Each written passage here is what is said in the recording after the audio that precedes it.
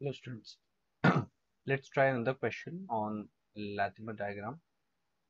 तो इस क्वेश्चन में हमें फाइंड करना है E not of FeO4 minus two Fe2 plus, ये वैल्यू ऑब्टेन करनी है। तो ये पूरा जो वैल्यू स्टेट किया हुआ है उसमें से जो हमें चाहिए हम लोग उसको स्टेट कर लेते हैं।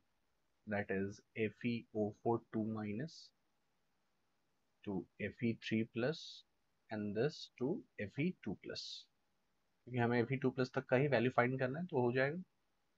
सो द फर्स्ट वन, इसके लिए हमारा ई नॉट दिया हुआ है 2.2 volt, 2.2 volt and Fe3 plus two Fe2 plus की वैल्यू दी हुई है 0.70 वोल्ट।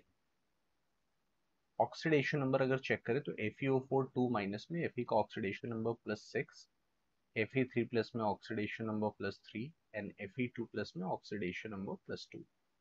सो 6 से 3 जब हम लोग मूव कर रहे हैं तो 3 यूनिट्स का चेंज है एंड 3 to 2 मूव करें तो 1 यूनिट का चेंज है। Now you have to find E not from FeO4 minus two Fe2 plus, ये वैल्यू निकाल।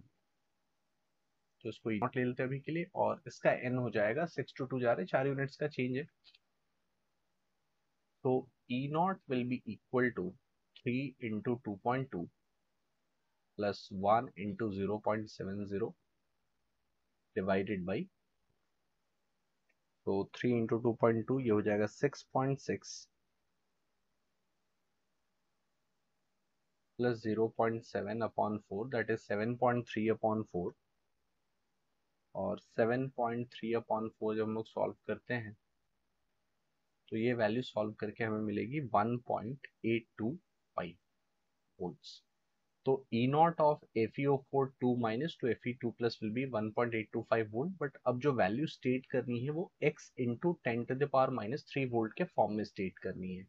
सो इसको ऐसा लिख सकते हैं 1825 इंटू 10⁻³ वोल्ट, यानी कि हमारा आंसर जो यहाँ पर एंटर होगा वो होगा 1825।